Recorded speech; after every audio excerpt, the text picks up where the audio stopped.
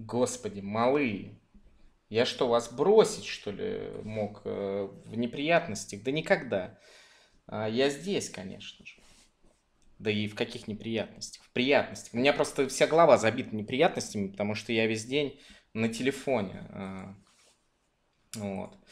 По известному вам делу, так сказать, пытаюсь какие-то вопросы хоть немного решить.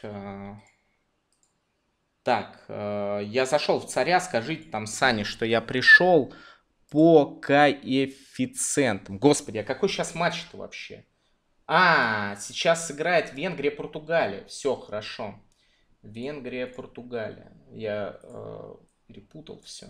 У меня, короче, в приложении нет Германии, если что. Если меня вдруг смотрит создатель приложения или кто-то, кто до него может достучаться, то, пожалуйста, сообщите ему, что у нас беда. У нас нет Германии. Мне пришлось ставить Франция и писать, что Франция справа это Германия. Так, по коэффициентам, ребята. По коэффициентам. Получается у нас какая ситуация? Сегодня будет вечером. На Францию 2,8. 2,8. На ничью 3,4. И на победу Германии 2,75.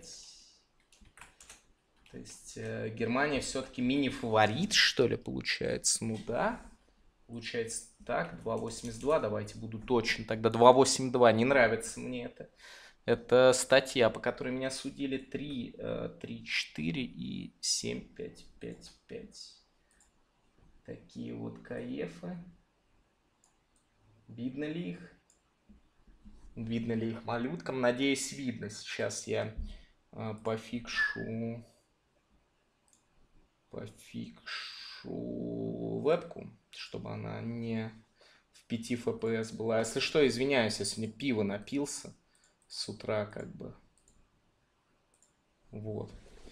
Жирный весь, волосатый, но слишком рад. Слишком рад. Сегодня, наконец-то, женщина вернулась с отдыха. Моя new girlfriend ездила в Турцию отдыхать, к какому-то читину знакомому своему ездила. Вернулась такая счастливая, довольная, не знаю, прям кайфует. Рад видеть женщину в хорошем настроении. Так, Роналду уже забил, да? Секунду. 0-0. На каком канале идет трансляция? Сейчас надо будет удостовериться. На Матч ТВ. Все, малые, идем на Матч ТВ on air. Матч ТВ. Венгрия, Португалия. Включаем трансляцию. И мы видим, что идет 5-я минута уже. Так, тихо, тихо, тихо. Это кто такой? Сосед орет у меня тут, ублюдок. Прямо начал мне тут хулиганить. Венгры в атаке. Опаснейший момент. Там вроде рука была. А нет, это не Венгрия, это португальец Пепе был с мячом. Сосед орет, как Шмурнов. Ну и урод, может это Шмурнов? Так, ребят, что я хотел? Этот самый секундометр. Ну, к примеру, 7-я. Блин, я еще все лицо расковырял. Нет, 7-я рана, 6-я. 47, 48, 49. Но Габара Кирая уже нет на воротах венгров. Он не стоит в своих батиных трениках. Это печально. Это грустно. Я надеюсь, сегодня к нам присоединится Диего Канпасса, знаток по Германии. Все-таки сегодня основной матч это Франция, Германия. И завтра в 16 все встречаемся здесь болеть за Финляндию, на которую я грузанул 5 минимум. Я специально, короче, тоже не могу ни хрена деньги закинуть назад. Поэтому у меня осталась девятка. Я из девятки в пятерку буду впендюривать на финнов. Вот, с коэффициентом 7, по-моему. Так что я сегодня на Франция-Германия ставить не буду. Но я патриот, если что, малые. Не подумайте ничего плохого. Так, это что за говно? Где? Сейчас стадиум. Интершум. Стадиум. Так, сейчас. Стадиум. Саут. Во. Пусть вот это будет. Так.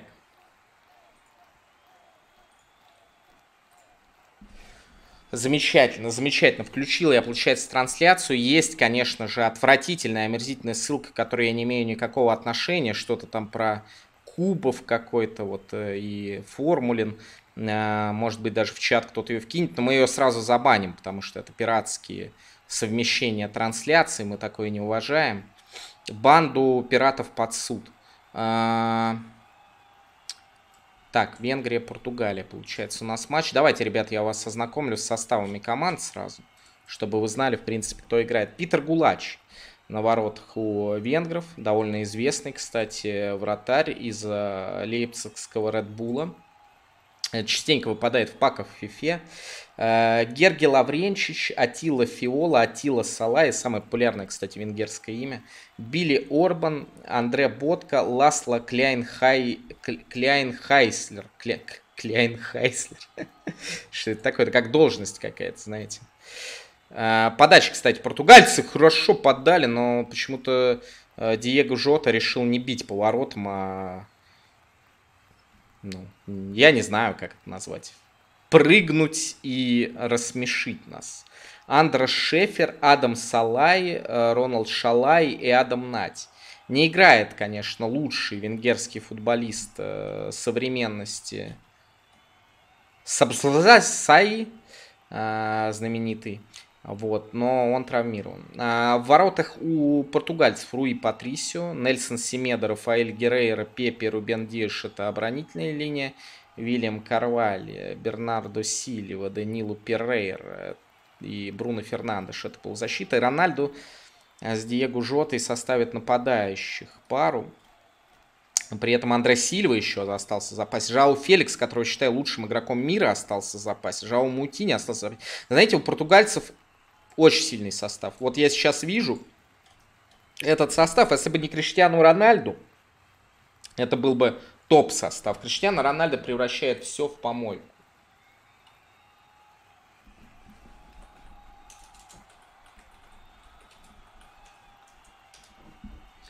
Так. Прикол есть. Какая-то кнопка новая появилась. Прикол. Ну ладно, мы ее пока не будем нажимать. Сейчас я выставлюсь вот сюда. В каком районе Питера погнали 13 вместе? Я пока еще не в Питере, но многое идет к тому, что, возможно, я там буду. Блин, очень жаль, что я ничего не могу рассказывать про дело Хованского. Вот прям реально очень сегодняшними событиями многими хотелось бы поделиться. Но я надеюсь, когда Юра выйдет, вот, тогда мы все это и обсудим и по-доброму улыбнемся, потому что это полный пиздец.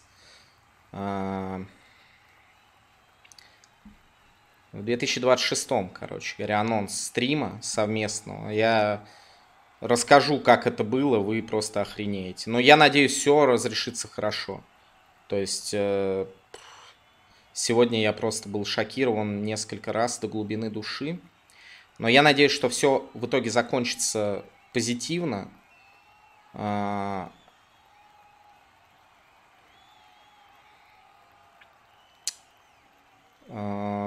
В данный момент я, как бы надеюсь, что удастся...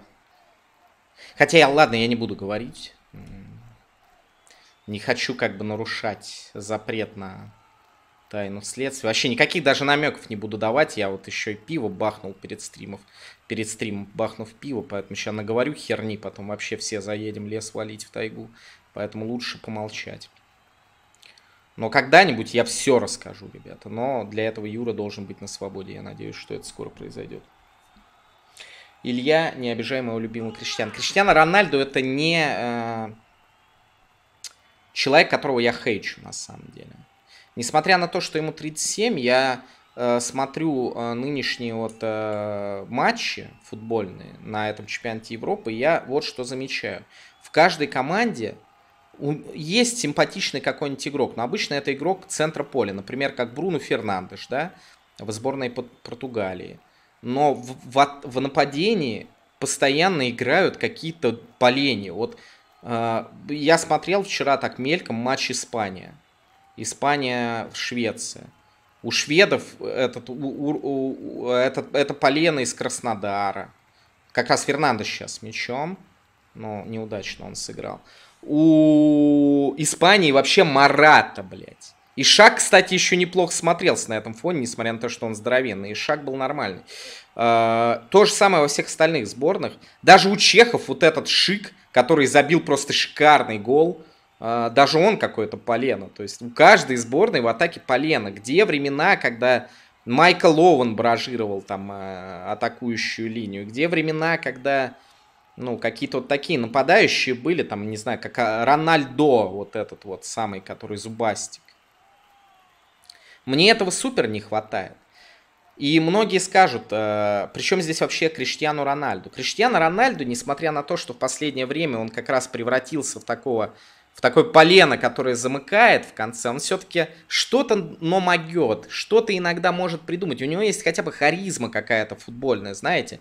Это не просто палка, это все-таки человек с карьерой, с историей, с изменением своей игры на протяжении этой карьеры. То есть начинал он на фланге дрищом техничным, а заканчивает наконечником копья уровня Марио Жарделла.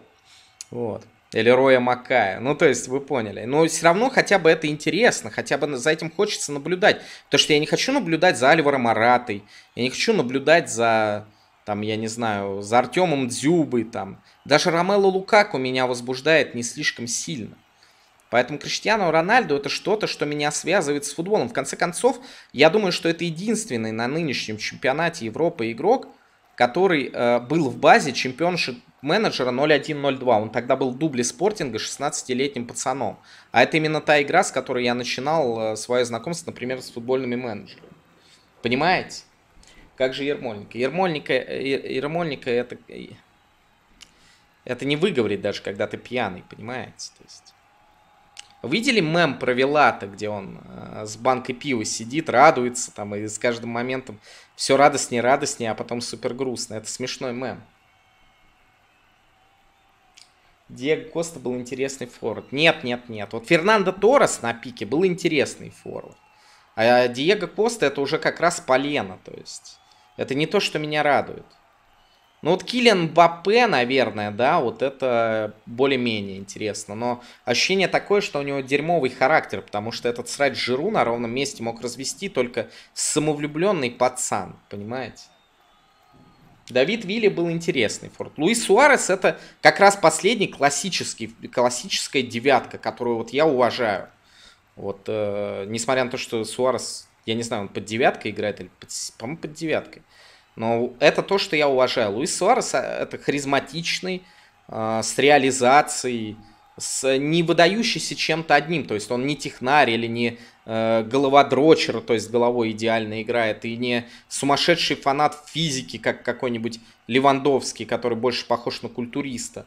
Он хорош вот просто как футболист. Вот он именно футболист.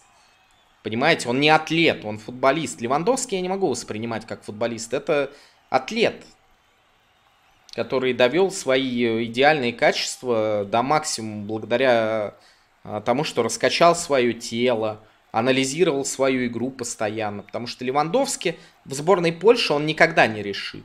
А Суарес в Уругвае, он как минимум до четвертьфинала чемпионата мира абсолютно бездарную сборную всегда сможет тащить. Как тебе Аргентина Сенсини? Это не совсем форвард, на мой взгляд. Холланд. Холланд это монстр. Мне кажется, Холланд это, ну, я хотел сказать Халк, но был футболист по имени Халка. Холланд это просто какие-то генетические эксперименты норвежских викингов. Я вообще не знаю, то есть я не понимаю, как можно было создать настолько идеального именно атлета. Но именно как форвард, я не вижу в нем вот чего-то такого, чтобы мне запоминалось, вот как некоторые форварды из моего детства. Я всегда знал, чем силен Патрик Клюйверт, например. Я всегда знал, чем силен там Майкл Оуэн тот же самый. Я всегда знал, какие козырные действия, я не знаю, какой-нибудь Рауля Тамуда в конце концов, или просто у обычного Рауля. Кто что вот умеет делать. Я всегда понимал, может быть, я просто постарел, и для меня просто новые футболисты не так интересны, как те, которые были в моем детстве. И нынешние зумеры воспринимают их иначе. Но я типа не въезжаю иногда. В чем была сила Ширера? В том, что он праздновал прикольно, он поднимал руку и бежал так, типа, с ладонью. Типа, пацаны, это я, Алан Ширер. В том, что у него хороший удар был с правой ноги. Дрогба был хорош, Самуэль Этоо был хорош. Да даже Николя Анелька был хорош, ребята. А как был хорош Тьерри Анри? Вот когда мне говорят Тьерри Анри, я закрываю глаза и вижу чувака, который вот по левому флангу смещает чуть центр и с щечкой в дальний бьет. Блин, я помню, мне так нравилось, как он забивает, что я специально, вот задрачивал именно вот этот удар щечки, такой не сильный, в дальний угол, чтобы вратаря обвести. Шевченко, тоже была лишняя. Вот силы Шевченко я никогда не понимал, он был хорош во всем понемногу. То есть он и позицию умел выбрать, и в случае чего обвести, причем это неожиданно проявлялось. Не могу сказать, что он какой-то супер техничный, но вдруг бац, 1 в 1. Нестандартный удар нанести из-под кого-то там. То есть в нем была какая-то сила. То есть это не была просто дубина, которая стоит впереди, как Альваро Мората, тот же самый. Вот. Ван Перси никогда не нравился. Но я должен признать, что Ван Перси забил один из самых красивых голов, которые я видел в своей жизни. Так, опаснейший момент! И Криштиану Криштиану Рональду. Но там офсайд, наверное, был. Не мог же Криштиану Рональду так плохо сыграть при выходе 1-0 практически. Да, был офсайд, действительно, на повторе мы это отчетливо видим. Но это не отменяет того факта, что он не забил, зачем-то решив пробить в касание. Причем довольно нелепо. Ну и Гулащи молодец, сложился. В общем, Ван Перси мне никогда не нравился, но так как он головой забил испанцам, это, конечно, вообще... Ну, это вот выдает в нем большой футбольный талант. Вот я не хочу этого признавать, мне он всегда казался каким-то поленом, но полено так не забьет никогда. Понимаете? Вот. Харри Кейн, не. Вот как раз Харри Кейн это пример человека, который не способен даже... Вот вы же видите типичные матчи Харри Кейна на чемпионате Европы или на чемпионатах мира. Я его сравниваю всегда с Овечкиным из нашей хоккейной сборной. Кто следит за хоккеем, тот понимает это сравнение. То есть человек ультра-топ, но приезжает, он не может себя найти на площадке. Он не забивным становится, неинтересным, постоянно отваливается в центр поля. Не потому что тренеры его не могут использовать, а потому что все пропадает. Все эти качества на международном уровне уже не так круто смотрятся, как в чемпионате. И не знаю, я небольшой фанат Гарри Кейна, если честно. То есть и его футбольных навыках, несмотря на его, безусловно, бомбардирский талант. Кейн выиграл золотой бут чемпионата мира. Ну хорошо, пусть выиграл, ладно. Да хоть корону императора. Я все равно Гарри Кейна буду считать посредственным футболистом на международном уровне. Никогда не забуду, как он угловые подавал при Рое Ходжсоне. Это, наверное, самое безумное решение тренера. Я даже не знаю, как вообще до такого можно дойти, блядь, своим умом. То есть человек ведь реально поставил Гарри Кейна подавать угловые. Вы себе можете представить, чтобы, я не знаю... Блин, я даже примера не могу аналогичного найти. Вы можете представить, чтобы Лука Тони подавал в Италии угловые, например? Или Дзюба подавал угловые? Это же безумие какое-то. Но это не вина, конечно, Гарри Кейна, скорее всего. Хотя, что он тоже неадекватный, что ли. Мог бы и сказать, что это неправильно. В общем, при этом, Овечкин, да, это как вот одна такая тема.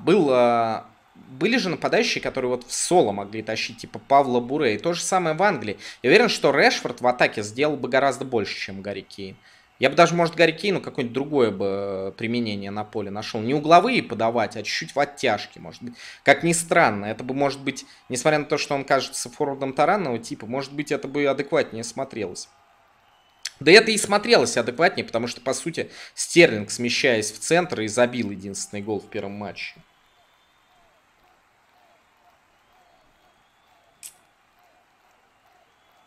Мбаппе новый Анри? Нет, нет, нет. Мне сначала казалось, что Марсиаль похож на нового Анри, но у него тоже какие-то проблемы. То ли с башкой беда. Ну, нового Анри, наверное, не будет. Как бы нельзя называть кого-либо новым кем-то. Я не видел в своей жизни вот абсолютно идентичных футболистов, чтобы я мог сказать, вот это новый этот. Но это такого не бывает. Но вот сколько все хотят у нас найти нового Аршавина. Но даже вот сейчас выделяют Захаряна, но у него он совсем другого плана игрок. Совсем других сильных сторон. Хотя тоже техничный и видит поле. Единственный, кого я знаю, это новый Марадонна. Это Лацевич. Но, к сожалению, у него карьера не сложилась. Но когда Лацевич наконец-то перейдет в клуб второго дивизиона ПФЛ и начнет играть в основе, потому что вряд ли его еще где-то подпишут, вы убедитесь в моих словах, это будет величайший. Я буду специально, я не знаю, куда он в итоге перейдет, в какую-нибудь ногинскую помойку там или типа того. Я куплю права на трансляции матча этого клуба, и мы будем следить за его карьерой, обещаю. Приветствую. Здравствуйте. Как вам? Пока не диди. Угу. То есть круто. Венгры еще ни разу не потрогали мяч за 23 минуты. Португальцы уныло наваливаются, но ничего создать не могут, кроме там одного момента из офсайда. Ты когда, ты когда Рональду забьет, сделаешь короночку-то? А что нужно сделать? Сказать Криштиану Рональду? Да, только именно со своим зарядом. Ну, постараюсь. Я просто не настолько, знаешь, воодушевлен. Ну ладно, Александр, я тебя подписал на этот турнир только ради этого, если честно. Понял, ради мема. Не буду скрывать, да. Там смотри, кстати, какая атака сейчас была. Ну и потому что более перспективный Ласка, к сожалению, спился. Так-то, конечно, он более хороший человек, чем ты. Венгры с мячом. Понятное дело. Ладно, я пошутил. Ты всегда мне больше нравился. Да ладно. Да брось. Да я тебе серьезно говорю. Ты был моей любимой женой. А что? Смотри, сколько болельщиков. Я вот, честно говоря, в шоке пребываю от того, что, видимо, всем разрешили просто посетить этот матч. Еще бесплатный билет. Конечно. Это же Будапешт. Столица мирового порно. Ну да. Я слышал, в Москве, кстати, штрафуют за лавочки, за то, что люди на лавочках сидят вот из-за пандемии. Вот сейчас, видимо, как-то обострилась она, и ужесточили меры, и говорят, что за сидение на лавочках штрафуют на 5000 рублей, кажется. Получается, если бы матчи были в Москве, то сидящих на лавочке игроков надо было бы притягивать на штраф. Да. Смотрю на сайте Match TV On Air, молодые. Именно там наблюдаем. На самом деле здесь красные сиденья, и все в красных футболках, поэтому, возможно, кажется, что стадион переполнен, а возможно, это и не совсем так. Хотя, венгры это такой народ, знаешь, им поебать, мне кажется. Ну, не особо футбольный. Хотя раньше же венгры, помнишь, ты дед уж точно не помню. Дед мне рассказывал, что был такой Пушкаш, толстый чел, который всех рвал его.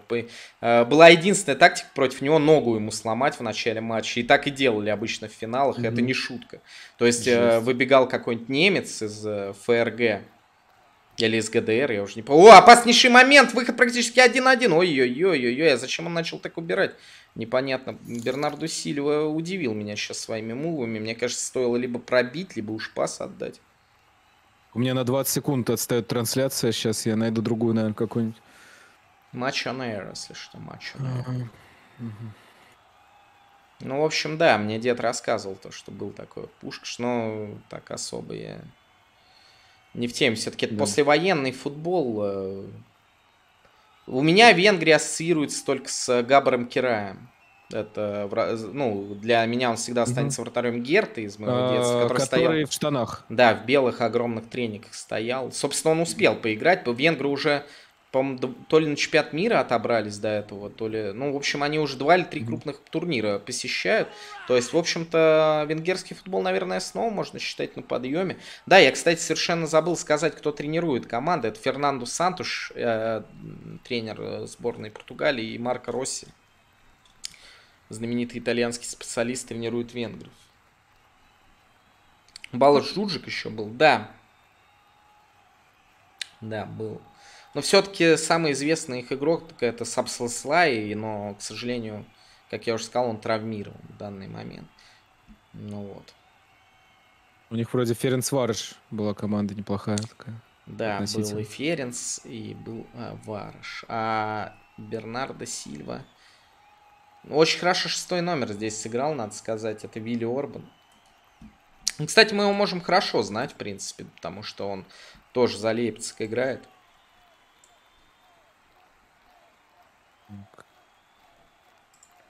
Венгры вовсе не слабая команда, надо сказать. В последнее время венгерские клубы в Еврокубках неплохо выступают. И многие ребята, которые сейчас выступают за сборную, играют прежде всего в Бундеслиге, конечно. А какая у тебя сейчас минута и секунда или... 28:06, 28:07. Ага. Ладно, я паузу ставлю. Окей. 11, 12, 13, 14, 15, 16, 17. Все, 18, сейчас идеально должен быть. 19, 20, 21, 22, 23. Все, я стакнулся с тобой.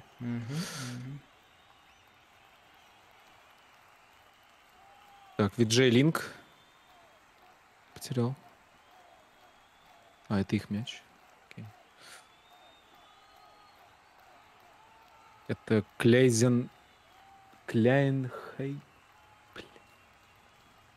Кляйнхайзлер, вот.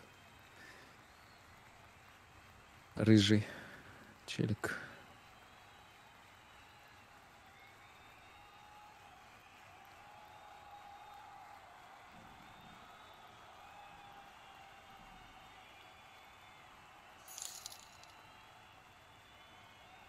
В Дармштадте играет, говорят, вот он.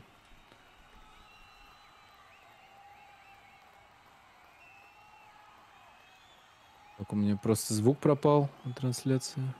У меня его не было. Криштиано Рональду с мячом. Ребят, я донаты прочту обязательно в перерыве. Напоминаю, что сегодня еще Франция и Германия. Супер принципиальное противостояние. Практически европейская классика. Я не уснул, ребят, надо было в телефоне кое-что прочекать. Я все-таки, на делах, скажем так. Подача в штрафную. Штрафную Криштиану. Ну, он показывает большой палец. Подача ему понравилась. Да. Ну, выпрыгивал он круто достаточно. Мне кажется, пониже немножко. Если бы. Криштиану Рональду известен своим прыжком. То есть, я помню фотографии, которые выкладывали в некоторых спортивных изданиях, где Криштиану Рональду был запечатлен в прыжке. И я думаю, что даже Майкл Джордан бы позавидовал такому умению прыгнуть на месте. Да, он чуть ли не защитников перепрыгивал. Опять, кстати, стык какой-то жесткий случился. Да, Адам Салай получил по голове. Между прочим, очередной нападающий таранного типа из футбольного клуба Майнц. За последние 2 сезона за Майнц, проведя около 40 матчей, он забил 2 мяча. А вообще в карьере у него за 264 матча 53 гола. 193 сантиметра рост, 93 килограмма вес. До скольки лет Криштиану поиграть? До скольки хочет, до стольки поиграет, я уверен. То есть в каком-нибудь МЛС ему до 45 могут платить. Конечно, тело человеческое стареет, но мы видели, как Криштиану Рональду отказался от Кока-Колы прямо на пресс-конференции. А это значит, проживет он еще долгое время. Да, он достал просто воду. Сказал, пейте воду, ребят. Намного более энергозатратный хоккей известен тем, что, например, Яромир Ягор, которому уже 69, до сих пор продолжает карьеру. Правда, уже не в НХЛ, но тем не менее. То есть Я считаю, что футболист, вот если ведут какие-то правила относительно, например, защиты головы, дополнительной защиты коленей и так далее, то футболисты, скорее всего, будут продолжать свой футбольный век, особенно топовые, ну, дольше, чем сейчас будут играть, это точно. То есть уже сейчас никого не удивляют там вратари-долгожители, которые до 45 лет играют. Но я думаю, что и такие старики, как Юрий Жирков, 50-летние ветераны, еще будут нас радовать в ближайшее время. То есть какой смысл заканчивать, если ты еще могешь? Я зачастую задавался вопросом, почему тот или иной футболист перестал играть, хотя в общем и целом, ну, еще может вполне себе выдерживать хотя бы там один тайм. Пусть результативность уже не на ультра топ уровне. Если Криштиану Рональду смирится с тем, что он будет забивать не там 30 голов за сезон, а 10, 5 в конце концов, и не в Европе, а в МЛС, то он может играть и до 100 лет, например. Как бы. Можно только представить, какие рекорды он может поставить. У меня в ФМ я один раз ради интереса проматывал сейф, там около 200 сезонов промотал. У меня был 123-летний, по-моему, игрок или что в этом роде. В сейве. У меня такого не было ни разу. Но Роналду где-то до 38-40 там играет обычно. Ну, это примерно его нынешний возраст. Ну, да, наверное. Я, честно говоря, не помню сколько. Мама Криштиана сказала, что он будет играть еще 3 года. Но это мама, у нее может быть свое мнение, понимаете, как бы, а у Криштиана, например, свое. Тут уж...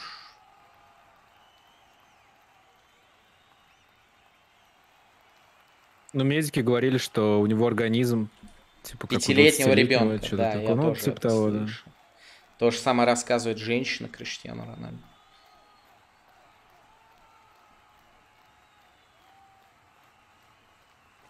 Сейчас вспомню, как...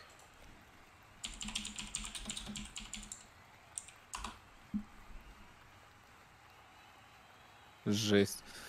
Конечно. Прилетела сейчас мячом. Лавренчича. Бодром Хари зовут подругу Криштиану. Надо глянуть. Бодром Хари. Бодром Хари. Я нашел Бадра Хари, это боксер. Да, да. 36-летний. Из Марокко. Это именно он. Демонстрировать технику игру пяткой. Да что такое? Сосед опять шумит у меня тут. Прошу прощения. Так, продолжается матч. 34-я минута. Да, у меня все нормально по этой самой.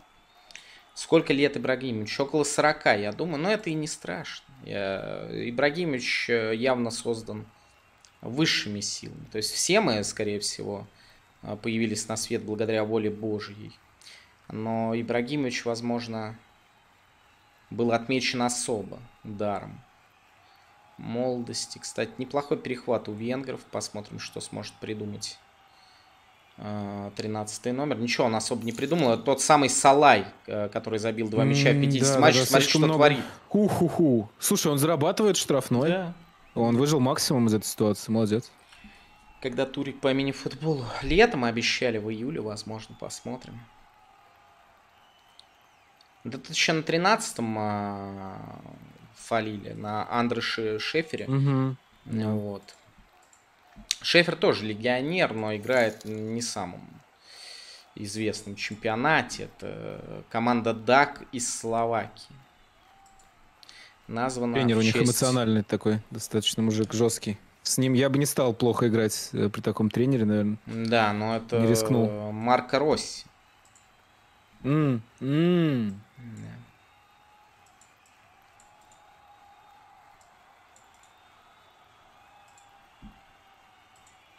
Я Туре в Ахмате, да, кстати. Уже была инфа.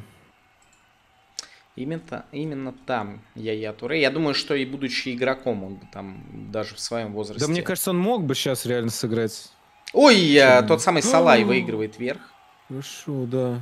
Каким большим он выглядит. А вот венгерские болельщики, действительно 100% заполняемость. Да. Очень круто. Даже, матч, я не ожидал от этого матча чего-то там интересного особо, но из-за футбольной атмосферы прям приятно смотреть. Да, лучше бы весь чемпионат в Будапеште и провели в таком случае, если честно. Согласен. Шалай. Извиняюсь, но мне кажется, ничего хорошего от этого футболиста мы не увидим сегодня. Не знаю, но он по мячу уже попал, в принципе, головой, это неплохо. А я считаю, что это посмешище. Посмотри, какой он здоровенный просто. Вот реально посмотри, это просто же огромный игрок. И, кстати, неплохой перевод, и, похоже, здесь не было офсайда. Но какая отвратительная обработка. Просто кошмар. Диего Жота. Вот я честно не понимаю. То есть... Ух, там жестенько было достаточно сейчас. Опасно играл. 9 голов он забил за Ливерпуль в этом сезоне. Но мы все его помним, прежде всего, по выступлениям за Вулвергемптон. Но я бы с большим удовольствием все-таки посмотрел и Жао Феликса, и Андре Сильву в атаке. А вот на замену как раз-таки, возможно, и Роналду. Удивлен я, кстати, что не играет Ренату Саншеш, который провел... Практически у него реанимация его карьеры уже, казалось бы, да, застопорившийся. В Лиле прекрасный сезон. Лиль стал чемпионом Франции. И, казалось бы, ну, вполне вероятно, что он сыграет сегодня, но тем не менее нет. Рубен Диаш получает желтую карточку. Довольно грубый прием был. Прямо в коле. И довольно рано, мне кажется, он ее получает. Да, можно было бы позже ее получить. Тут сложно спорить с тобой, Александр. Вроде фола не было здесь. На Венгрии. Да не, я не спорю, что Жота хорошо играл за Ливерпуль, и статистика у него хорошая, но все-таки Жота, не знаю. Я просто персональный фанат Жао Феликса и Андре Сильва. Мне нравятся эти два футболиста, поэтому я буду ждать именно их. Но они наверняка и выйдут сегодня. Вот помяните мое слово, так сказать. Да, банка, конечно, у Португалии мощная достаточно. А у венгров мне очень нравится... Ой-ой-ой, опять этот здоровяк. Очень мне нравится у венгров полузащитник Тамаш Черри. Если вы его увидите, вы поймете почему, но, к сожалению, сегодня он в запасе. Но если выйдет Тамаш Черри, 10-й номер, то вы поймете. Вот у Динамо был такой полузащитник Звездан Мисимович. Такой, знаете, все поле видел, распасовывал гениально. Вот это вот примерно он, только еще и выглядит потрясающе абсолютно. Так что будем ждать. Ну а сейчас португальцы в атаке. Слушайте, мне кажется, это голевая атака. Ай-яй-яй, нет, это не голевая атака. Хорошая идея, Мэл, хорошая идея.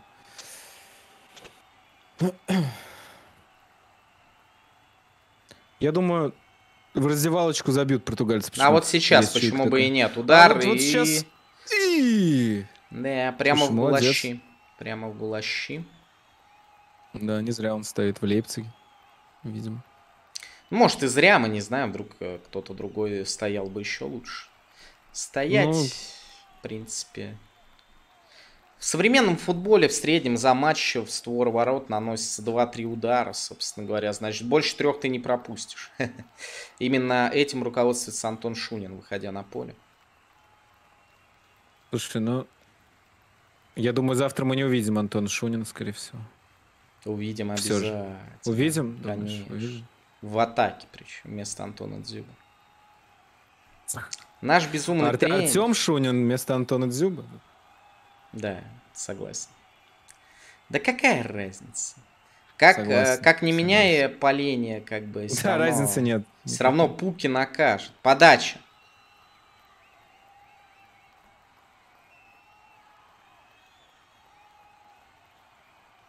Двадцатый номер на фланге. Роланд Шалай.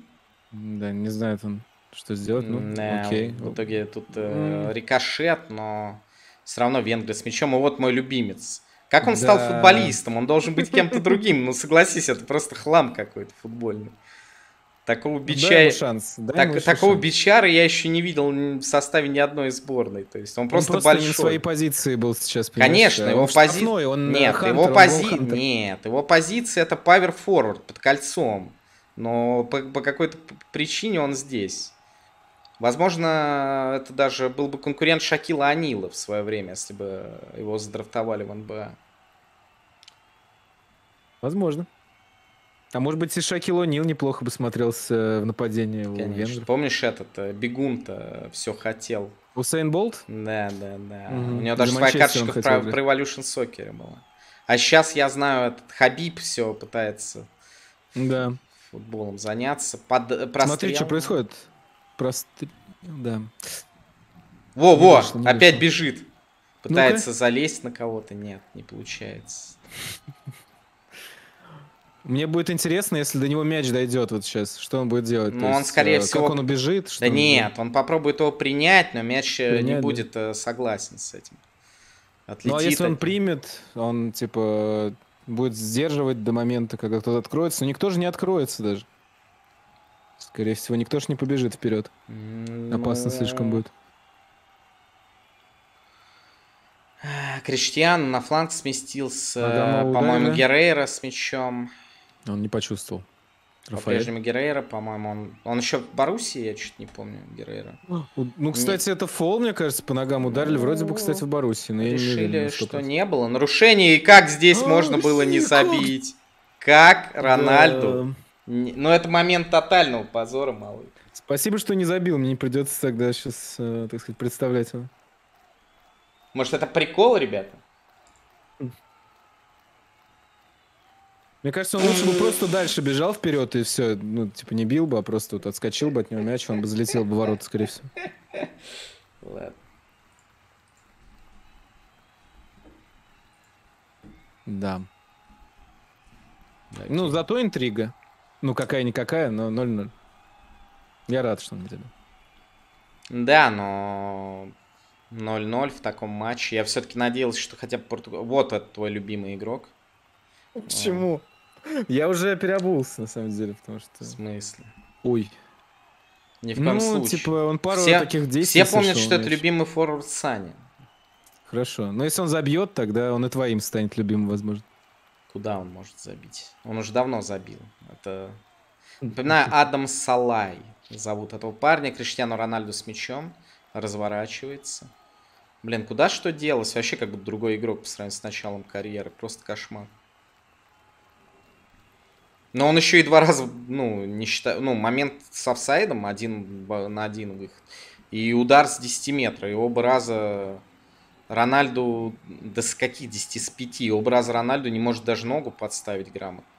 Это уже грустный звоночек, на самом деле, для карьеры. Но я все равно думаю, что Рональду в этом матче забьет. В этом у меня никаких сомнений нет. А вот что Салай забьет, в этом сомнения есть. Он, кстати, только что выиграл вверх. Да. Но мяч у плюс технико-тактическое действие. Да, по технико-тактическим действиям он вообще лучше, я считаю. Особенно по технику. Ну вот еще один заброс вперед. И... Португальцы по-прежнему с мячом. Бруно. Подача. Снова на Рональду.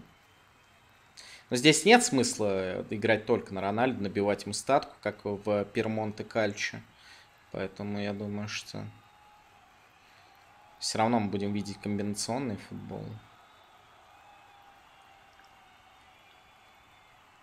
Ну, я думаю, если будет стандарт какой-нибудь, шанс тоже есть. Прилично у него. 30 секунд остается играть в первом тайме.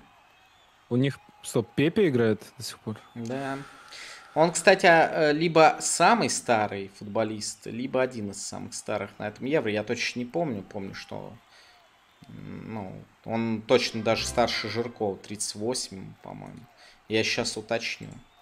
Да, 38 лет. Но Пепе, я никогда не был его фанатом. Это абсолютно отмороженный человек, который должен был пожизненно быть дисквалифицирован за избиение футболиста Гетафе и вообще, наверное, в тюрьму отправиться, скорее всего.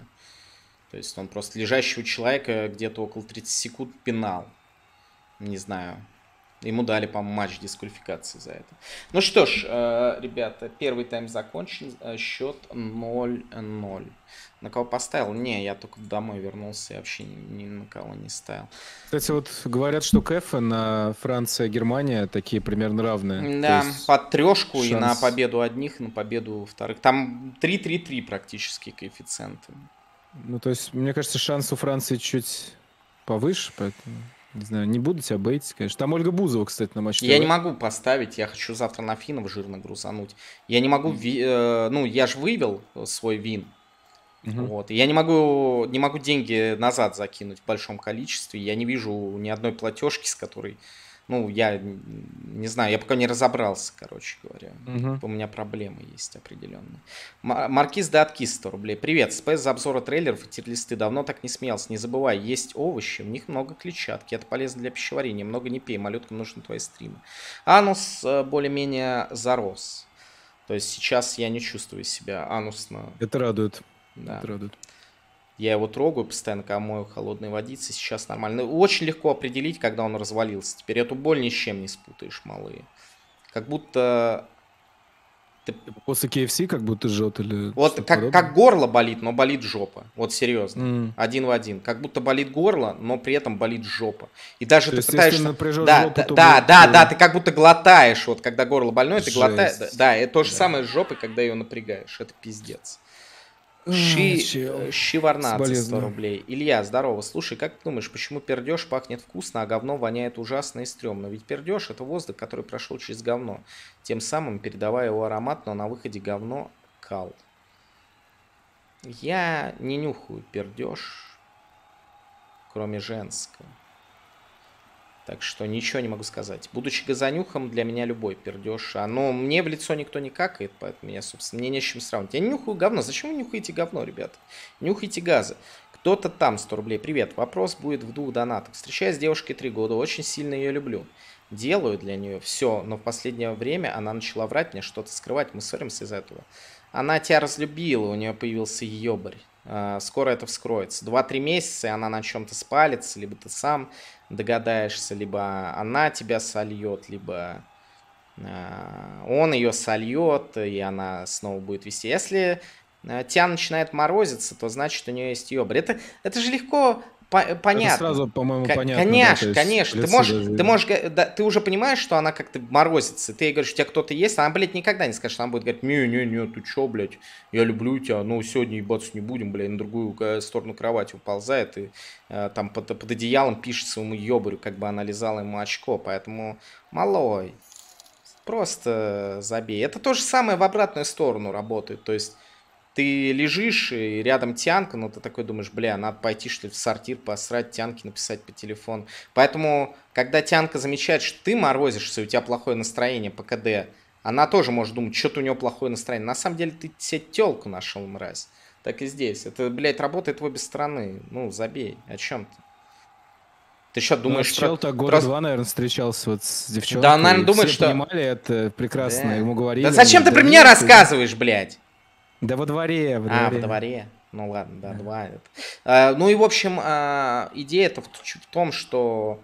Ну, блин, братан, что ты думаешь, что она 3 года с тобой встречалась, и вдруг такая, блядь, буду от него морозиться просто так, ну, типа, чувства прошли, может, уже не так. И что ты собираешься делать 10 лет на морозе, как бы, прохлаждаться или что? Поговори серьезно, блядь, или отбери телефон, почекай личку там, чекай архив в телеге, так, вниз, короче, знаешь, зашел в телегу, вниз мотай, там читин, например, ты сразу такой, ну все, пошла нахуй. Или там это, смс-ки удаленные, там чекай. Ну, короче, где ты прячешь тянок, там она ёбарь.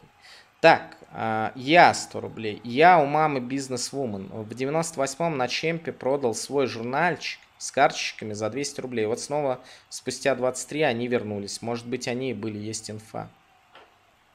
Ну, я не понял. Стикеры продают на каждый турнир. До сих пор существует это издательство Panini. Слава 100 рублей. Хочу поделиться ненужной инфой, как полюбил футбол. 98 год, четвертьфинал Германия-Хорватия. Я проснулся ночью, потому что мой дед сильно переживал за хорватов. Начал смотреть и заразился футболом. Да, я помню эти матчи. Там, по-моему, Давар Шукер... Там, короче, Хорватия изи победил. То ли 3-0, то ли... Короче, какой-то разгром был. Андрес Кёпки тогда стоял у немцев. Кто-то там 100 рублей. Потом она приходит вся в слезах, извиняется, обещает больше никогда не врать, но ничего не понимает. Она понимает, что делает, понимает, что так нельзя, это видно, каждый раз умоляет дать ей шанс. Да, ты и так написал, что она врет тебе, то есть ты и так знаешь, что ты кукол, что ли? Я уже не знаю, Ну, что делать. может, ему норм, типа. Я, правда, очень сильно ее люблю. Мне только с ней по-настоящему хорошо, но терпеть ложь я не могу. Друг без друга мы тоже не можем. Подскажи, пожалуйста, что мне делать. Ну, не знаю. Продолжай с ней встречаться, ты же ее любишь. Терпи ее вранье. Нюхай газы. Причем Белка... чувака, с которым она ебется. Да слишком... Слушай, братан, ты так доведешь человека? Ты что за совет такой? Блять, извиняюсь, да, слишком сильно. Не у всех Извините. хватает мужества на то, чтобы выгнать неверную бабу, знаешь ли. Так что, типа, его же тоже можно понять. Может, он думает, что все реально наладится. Ну, может быть, но мы же понимаем, мне кажется, все здесь, что... Ну, хотя всякое Ну, нет, бывает. погодите, все, Всякое бывает. может быть, и понимаем, но все-таки не все, раз он мне донатит 300 рублей накидал. Логично. То есть...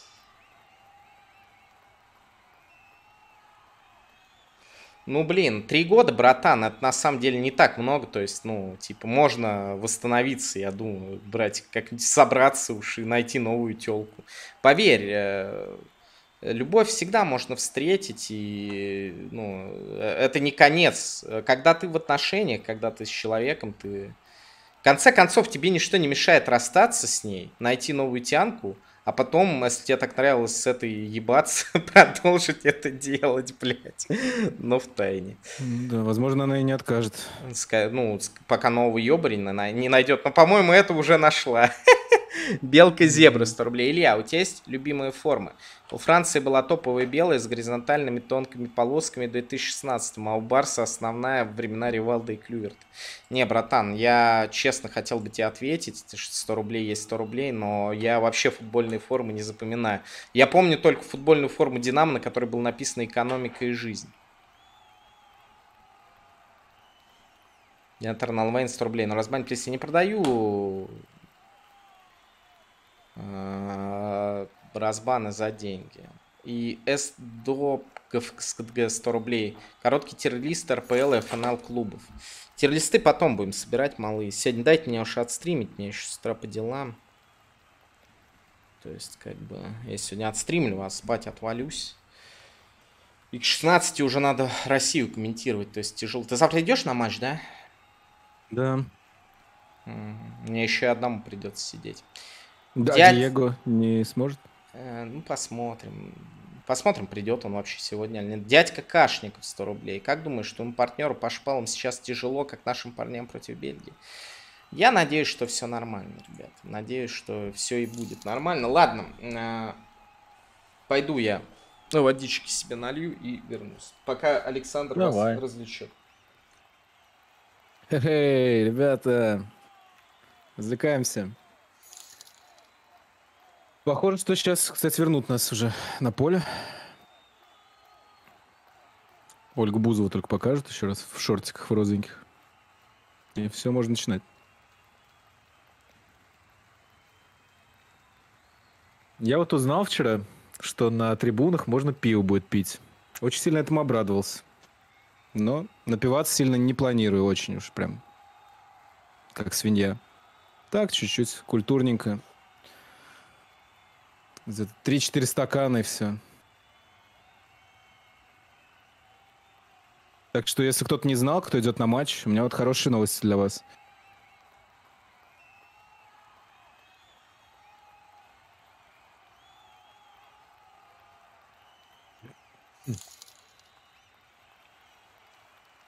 Я просто никогда с таким не сталкивался. Я не застал времен, когда пиво было на стадионе. Вроде оно когда-то было. В 90-е, может, не знаю. Да, оно было... Я помню, был на матче Динамо Химик Воскресенск на хоккее. Году в 97-м или 98-м. И там раздавали бесплатное пиво. Белый медведь, оно, по-моему, называлось. Доктор Дизель пиво называлось, короче. Тогда было такое мне пиво. не нравилось. И, короче, батя мошнил, что ему дали только одно, хотя я был с ним, мне было 10 лет. Он, короче, мошнил, что я тоже должен получить халявное пиво. Минут 20 спорил, блядь, за халявное пиво, а раздавали его тёлки просто, которые ходили, знаешь, вот Бля, мне так стыдно было. Я говорю, пап, ну прекрати.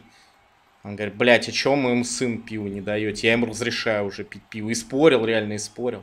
По-моему, чтобы отъебался, ему дали второе пиво. Ну, нормально. Я же Ну, да. добился. Дизель пиво вот как будто бы по ощущениям с мылом каким-то было вот раньше. Я это запомнил на всю жизнь. Один раз его на выпускной, по-моему, в 9 классе выпил и больше не пил никогда. Да, 100% Какое-то оно говно. мыльное было. Блин, какая же в Венгрии прикольная атмосфера, да? Согласись, вот смотришь прям Мгм. футбольную. Да. Даже не желаешь им там Ой, блин, ребят, вылететь вот из вам этого. смешно, а я просто офигевал каждый раз, когда я с отцом на хоккей или на футбол ходил. Во-первых, он постоянно брал с собой этот самый, блядь. У него, ну, типа, удостоверение было всегда как-то военное, и его пропускали без шмона. Он все время брал какие-то термосы с коньяком с собой, блядь. Находил каких-то собутыльников на трибунах постоянно. Ой, блядь, такой стыд, блин, чуваки. Мне приходилось иногда отца тащить, блин, до метро назад после матча, грубо говоря. Это вообще ни хера не смешно. На самом деле.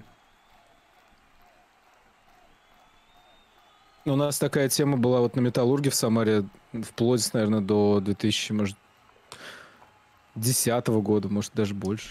То есть там люди перед матчем обычно водочку попивают, стоят таких вот в кружках, кружками, знаешь. Ну да. Типа алды, кейконыча. Зато Блин. это объединяет их так прям. Хорошо. Ну, блин, а в кого я должен был вырастить с ним отца? Это и так понятно.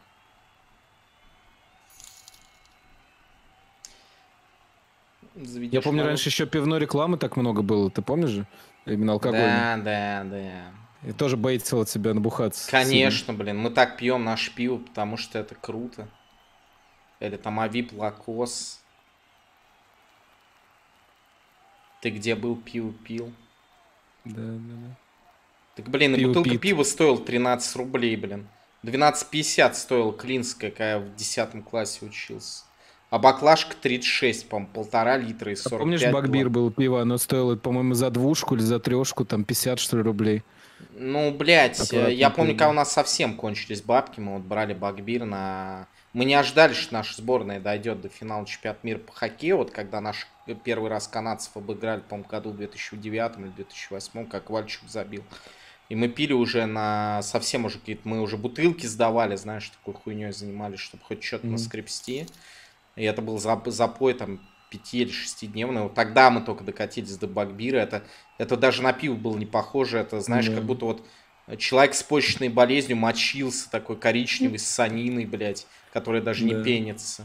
Сука, а вкус этого дерьма, бля, его вообще не Он передать прям словами. разъедал, знаешь, глотку. То есть ты его пьешь и не можешь просто его Я не пить, могу но передать. приходится. Вот как будто, знаешь, как мукалтин, блядь, развели в воде от кашля Мгм. таблетки, нассали туда. Я просто даже не могу. Вот, ребята, это кто не пил, никогда не пил. Это гнилая вода, короче, что-то такое, знаете, Мы на отвратительно. 1 сентября вот брали его в классе в 9, в 10, наверное, ну и до 11.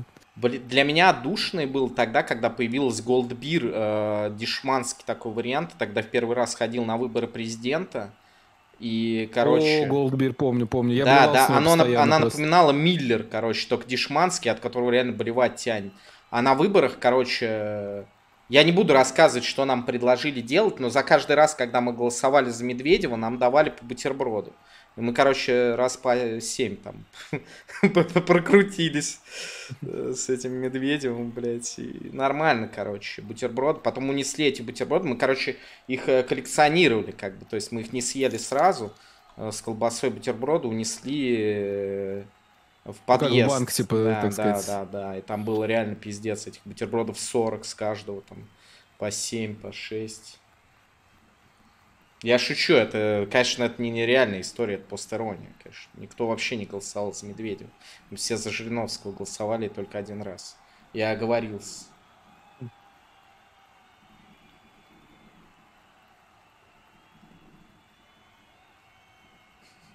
Так, что, они выходят уже там на поле вроде?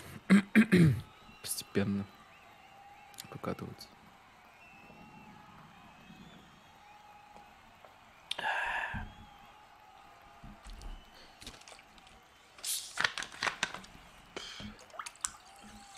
Блин, не знаю. Я что-то сегодня был в магазине и увидел бутылку джин-тоника. Очаковского. Я типа думал, это уже разведенный? Да, я думал, это уже не продается, короче, в магазинах. А я пил такую дресню года 2 назад. Не очень вкусно было.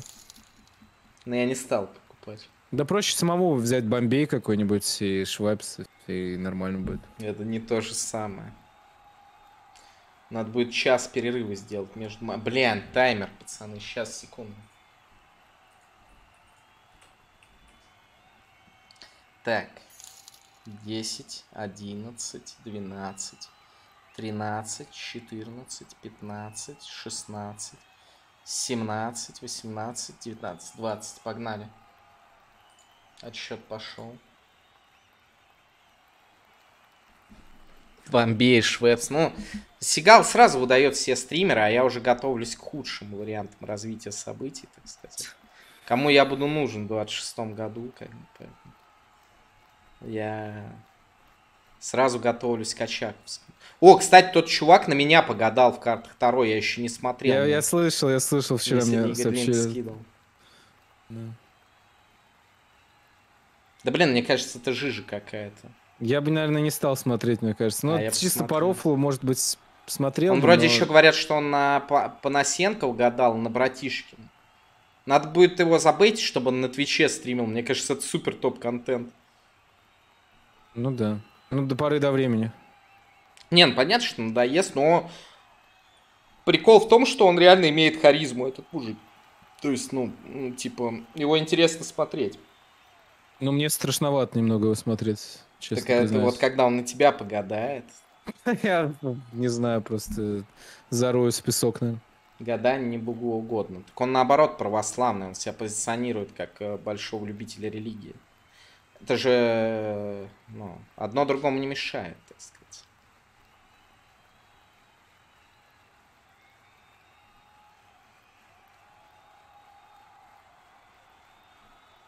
Подача с углового, Пепе бьет, спасает вратарь. Удар вроде был отстойный, но... Рубен на фланге пытается обвести 21 номер, ничего у него не удается. 21 номер цепок, я не в первый раз это замечаю. Андре Ботко его зовут. Но в любом случае аут в пользу португальцев. Мешает. Со скоком бил он или как? Я не разберись. Понимаете, все можно всегда интерпретировать и подводить под что угодно. То есть тот, кто шарит и за религию, и за магию, сделает так, что одно другому не мешает. А тот, кто не шарит ни за что, тот не сможет притянуть одно к другому. Большинство там тех, кто позиционирует себя как верующие, они даже Библию-то не читали, не говоря уже о каких-то серьезных религиозных трудах. Ну, не большинство, а многие. Вот. Поэтому тяжело вообще за что-то говорить, понимаете, когда ты не подкован в вопросе, так сказать. Как тебе Арнаутович? Говно полное, конечно. Тут вообще вопросов нет. Это все кал, малые, ну... Я объясню, например, если брать Динамо нападающего, кто нужен. Это явно не Арнаутович. Я считаю, что Moneyball может работать и в футболе вполне. Поэтому нужно просто, например, взять чемпионат какой-нибудь той же самой, ну, давайте там, где могут быть нормальные футболисты теоретически, но второсортный чемпионат, ну, Румынии.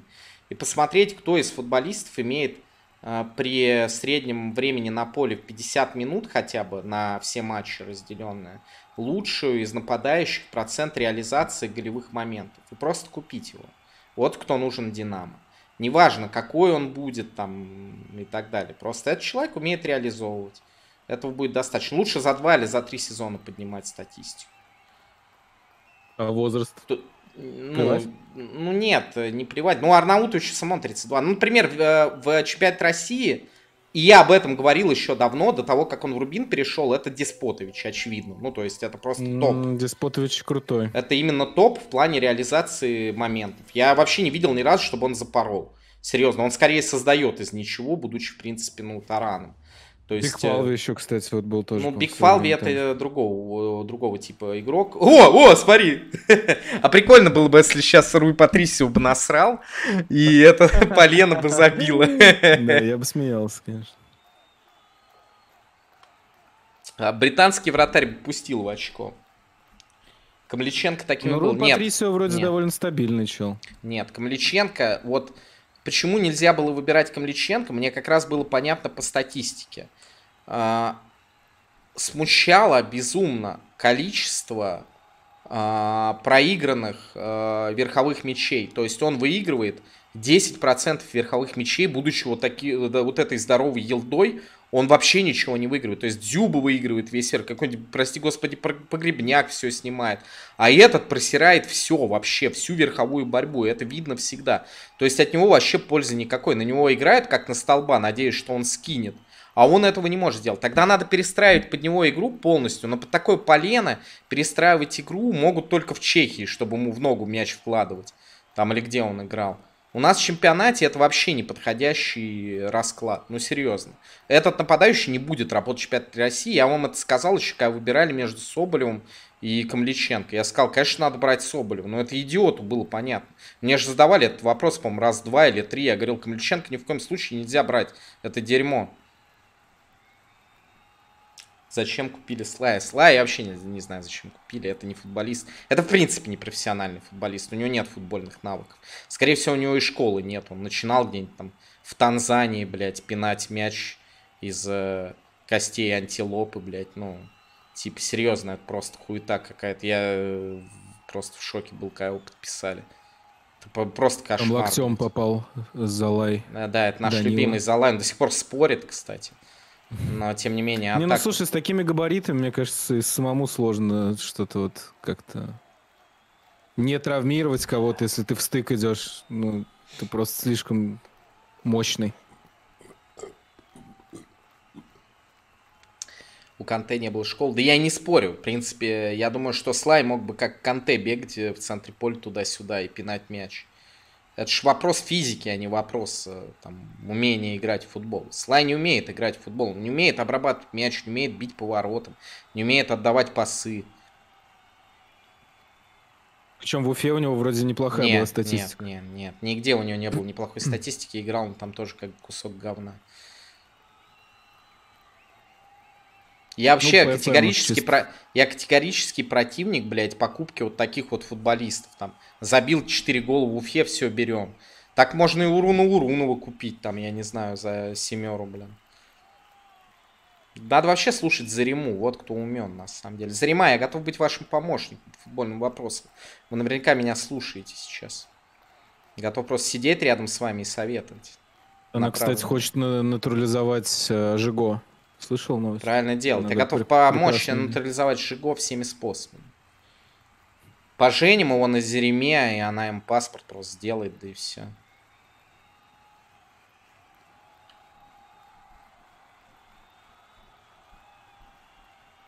Австрия-Македония был топовый матч. Я уснул после первого тайма. Блин, пацаны, видели, как Шик закинул, конечно, это вообще дичь. Ты видел этот гол? Вообще просто топ. Крутой. Вот этот матч я пожалел, что не смотрел. Блин, вот это была бы реакция на этот гол.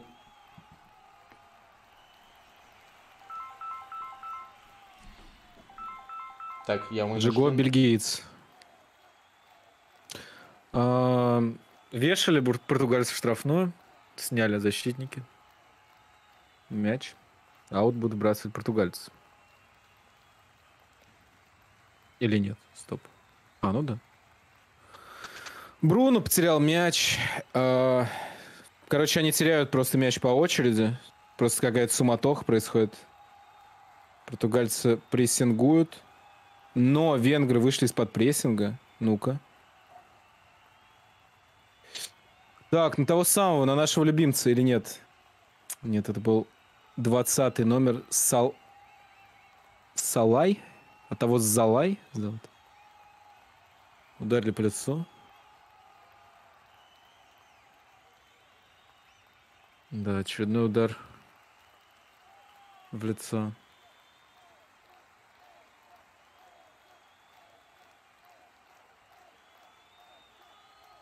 Ну так, ладошкой в нос ударили.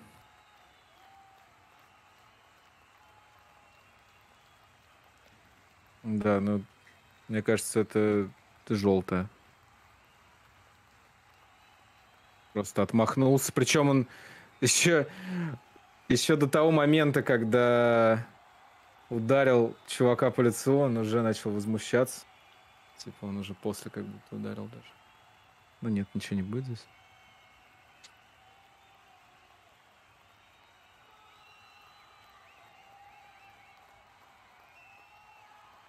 Уильям Карвалья, 14 номер, в центр. Дает налево. Так, это у нас кто?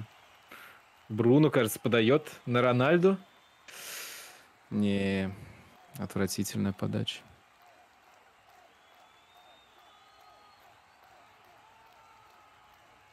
Так, а это уже Сжалай зарабатывает штрафной. Затолкали его каким-то образом, я не знаю как это возможно. Роналду чего-то хотел от этого момента, я не знаю, что пенальти там дальше.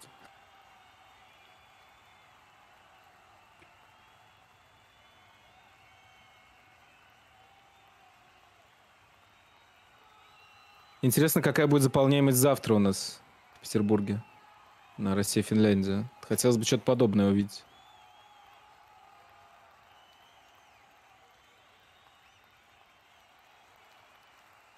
%50 маловато, конечно, очень.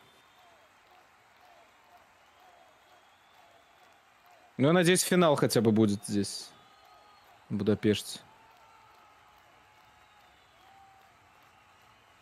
Намного интереснее смотреть, конечно, такой футбол. Венгрия в атаке. И это... Удар по воротам!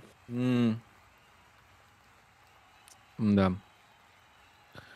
Очередной отстойный удар. Руй Патрисио спокойно берет его. Ну, как так отскочил мяч от Фернандеша или кто там был? У меня просто картинка ужасная, чуваки, заранее извиняюсь, если кого-то путаю. Все время сыпется.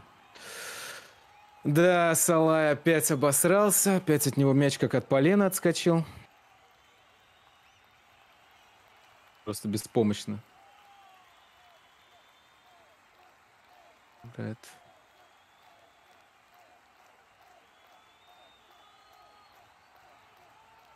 Сейчас бы бросить вот штрафную на него как-нибудь. Может, он сможет принять мяч грудью? Как-нибудь развернуться, ударить? Но, видимо, не будет такого уже. У меня Матч ТВ, но у меня Матч ТВ, который все время подгружается и в пикселях весь. Я не знаю, почему. Почему так? Какая-то перепалка у нас. Рубен Диш и Салай спорят.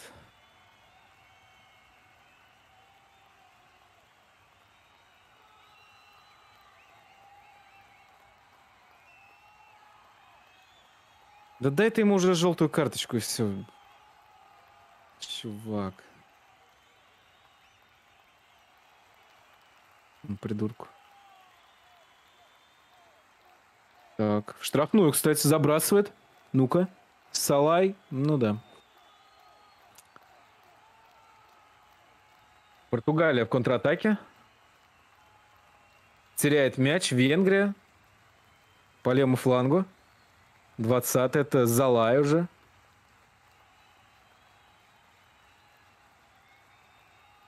А, это Салай, а тот Шалай, блядь, я не понимаю. У них у всех фамилии одинаковые. Не знаю, у венгров, мне кажется, ну, возможность какая-то будет, если вот угловой какой-нибудь стандартик, да, навесить, если получится. Но с игры что-то не верится, что они смогут забить, честно говоря. Они пару передач даже не могут сделать нормально. Особенно, когда нас Шалая отдают на центр форварда. И... Так, была попытка португальцев уже в штрафную подать, но вратарь поймал на изи. Ну, это вообще в никуда просто. Непонятно вообще, куда, честно говоря, подавалось.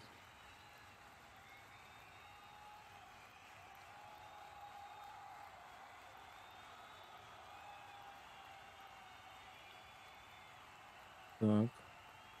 И как раз вешают сейчас на того самого.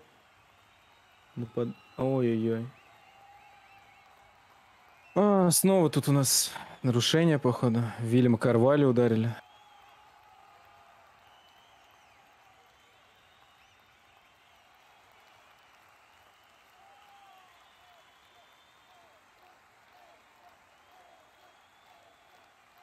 Так, у меня все зависло.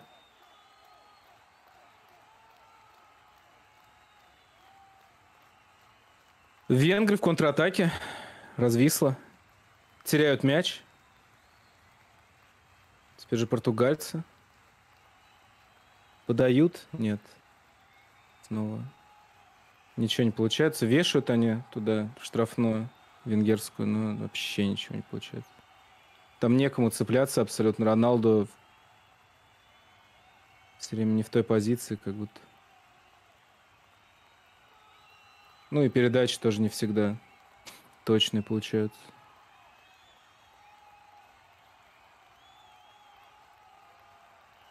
Хотя вот от португальцев немножко другого ожидал футбола. Типа как комбинировать то, что будет. Больше низом играть, может быть. Но нет.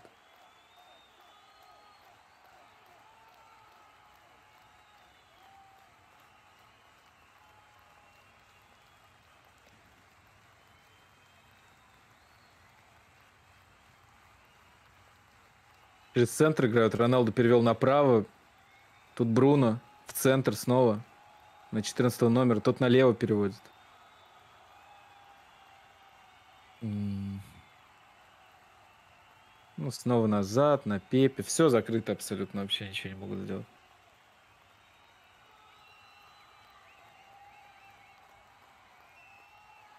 Я не помню, какой у меня сектор даже. Надо будет посмотреть. Я даже своего билета, по мне видел. Направо переводит. Нет, в центр даже получается. Но Роналду снова не смог. Мне кажется, португальцам... стоп. Извиняюсь. Это был Бруно Фернандеш. Мне кажется, португальцам бы не помешал как раз такой вот Салай. Он пару раз, может быть, даже смог бы выиграть вверх здесь. Просто тыкнуть как-нибудь вот. Случайно. Опа! Венгрия. Левым флангом. Салай.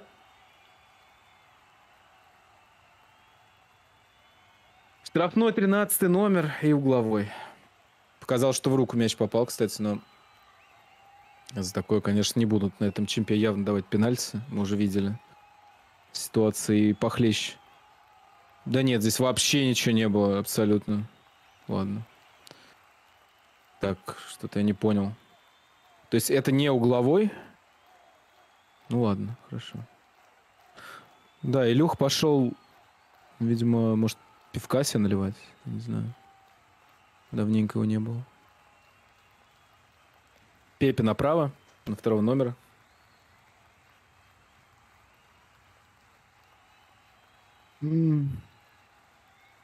Это Нельсон, да, я так понимаю?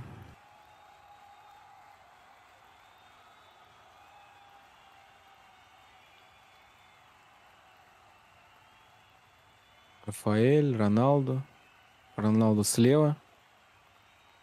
Ушел он из штрафной, соперник. Но сейчас смещается обратно туда.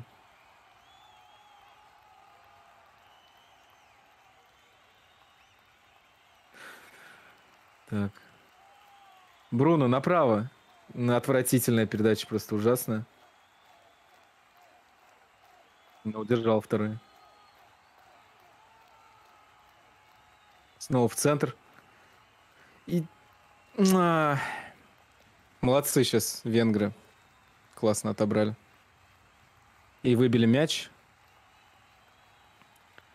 на половину португальцев. Очередная атака португальцев. Уже я не знаю, какая по счету. Уже, наверное, 30-я, может быть. В штрафную подача опять в никуда. Никого здесь нет абсолютно.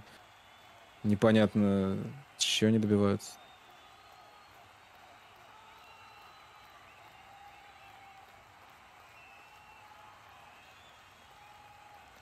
Угловой.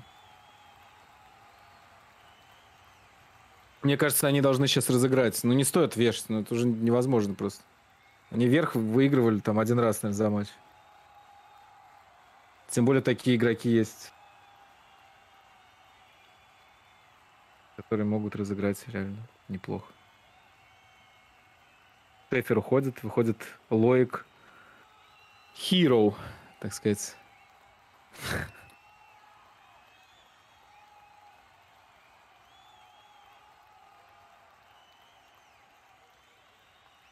Подача. В штрафную, ну, снова венгры выигрывают вверх. В очередной раз. Салай. Теряет мяч, аут выбивают. Выносит. Португальцы. Вбрасывают, вот.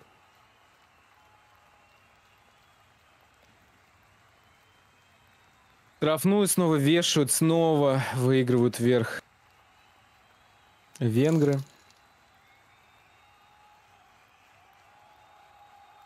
Еще один угловой.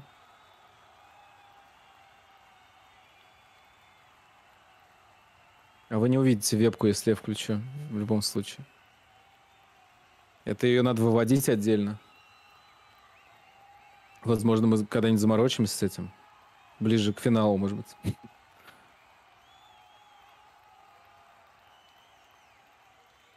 Очередной навес штрафную. И в этот раз доходит. Даже до адресата, но... Непонятно здесь. То ли угловой, то ли отворот. Нет, все-таки отворот. Ну, получается, венгры снова победили в очередной раз. В верховой борьбе. За сколько брал билет или инфа засекречена? Около $170, по-моему, или евро, не помню. Прям точно не скажу.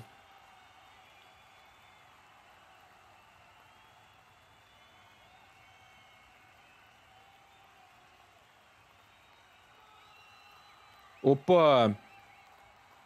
Сейчас чуть не зафейлили. Венгры, защитники Венгрии. После прессинга португальцев. Португальцы снова с мячом. Теряют мяч венгры. И удар какой! Да, Бруно Фернандес мощно пробил сейчас. Вот этого не хватало. Не хватало подобного, конечно. И Гулаши сейвит сейчас венгров.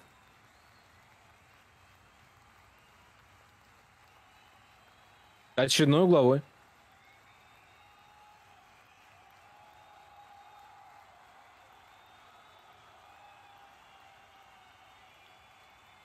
Подача! Да, снова вверх выигрывается. Венграми на этот раз капитан нападающий. Наш любимец. Идеально сыграл головой, просто выбил мяч.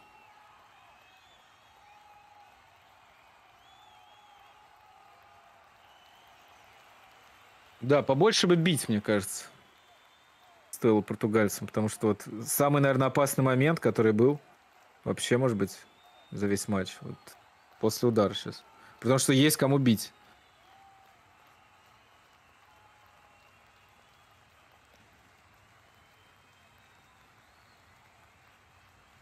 Ну, молодцы венгры, молодцы. Хорошо обороняются, не дают особо ничего сделать. Просто у португальцев еще вот эта вот тема с забросами, мне кажется, не самая действенная, может быть. Ну, тренеру явно виднее, наверное, чем мне.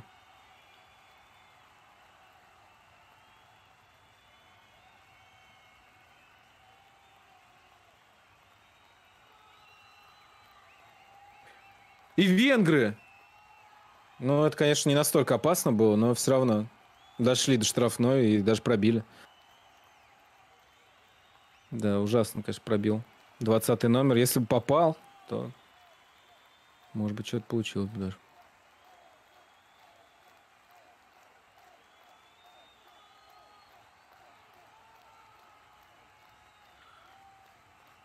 Кстати, хороший пас в штрафную, венгерскую.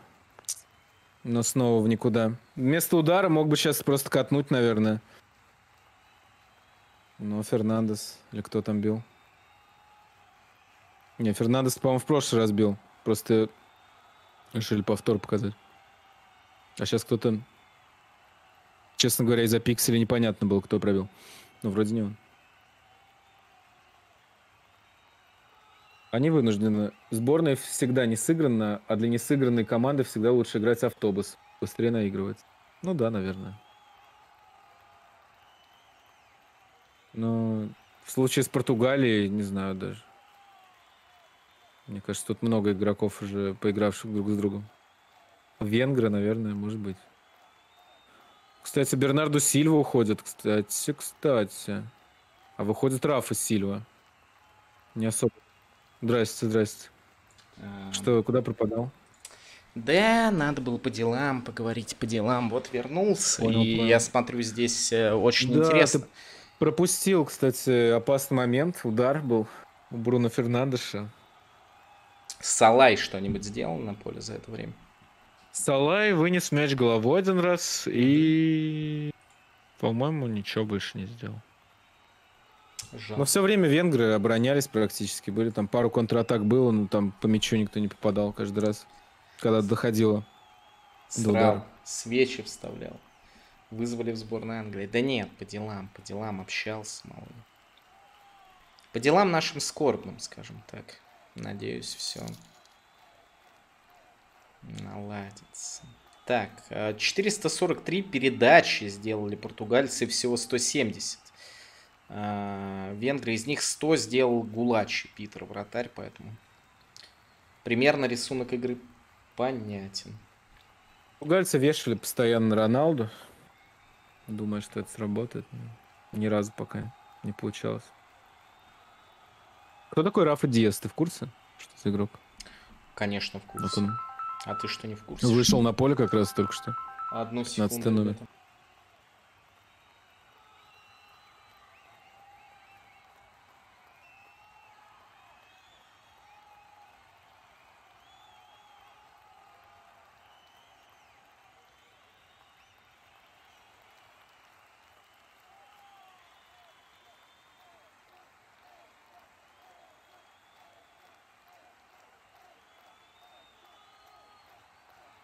Ну, кстати, венгры бегут в контратаку. Возможно, сейчас что-то получится. Направо перевод.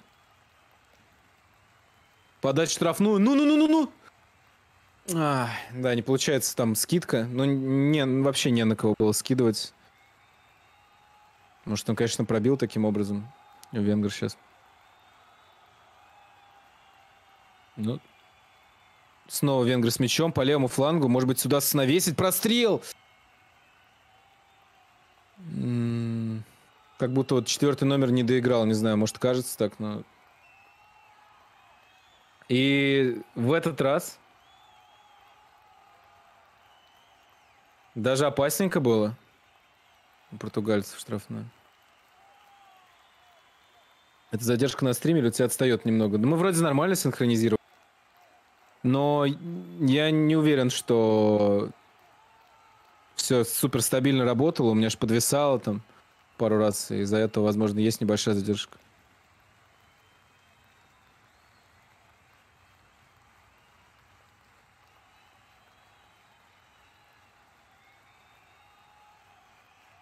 Как же Салай ходит, да, согласен.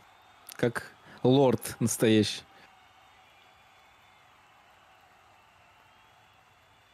Но тут съели малютку, конечно, на фланге. Без шансов.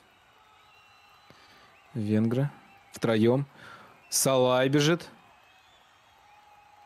И по ногам получает. Это желтая карточка должна быть сейчас для Пепи, я уверен. Нет? Окей. Хорошо.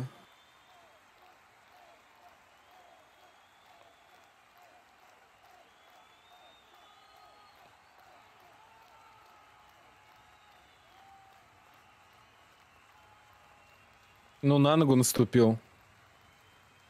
Не знаю, ребят. Ну, как скажешь тогда, судья. Как скажешь.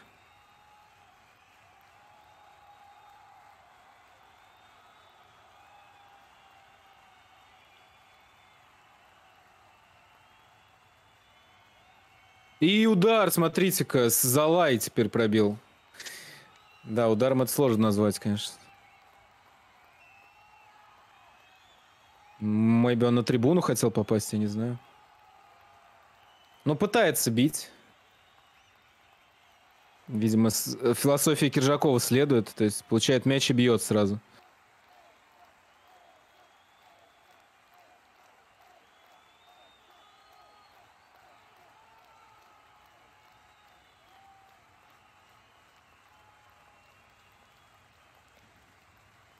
В позиционной атаке у нас португальцы опять не знают, что сделать. Отдают на Пепе.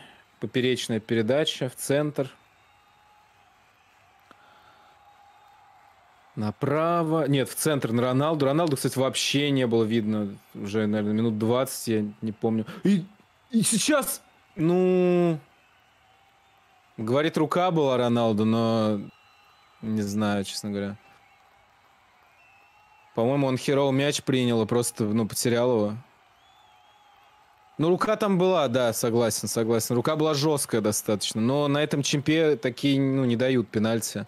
И даже, ну, ничего просто, не обращают внимания на это. Поэтому он уже должен был знать, мне кажется. Он должен был посмотреть как минимум первый матч Италии против Турции и уже понять. Дичайше извиняюсь, ребят, но сами понимаете, не все так спокойно сейчас в нашем мире. Нормально сейчас, как все? Ну, так. Да не, у меня-то все нормально. Угу. Но есть о чем подумать. Ладно, к 10 я уже распержусь, там уже все равно, так сказать, рабочий день будет закончен. Рука была, кстати, вот пока тебя не было. Такая довольно жесткая рука, но... В штрафной? Я так понимаю, что... Так, что сейчас ВАР смотрит, что ли? Похоже, что сейчас будут ВАР смотреть, да. А где была рука? В штрафной? В штрафной, да. Роналду выходил, и он принял мяч, и защитник венгров сыграл рукой.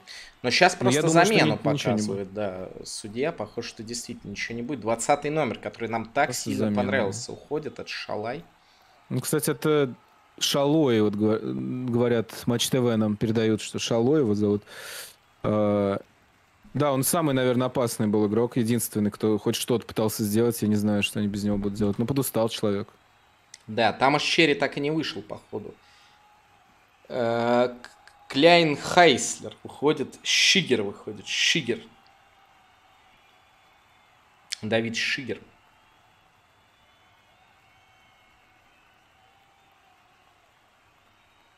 И подача. Ну-ка, Залай, может быть, сейчас, нет? Нет.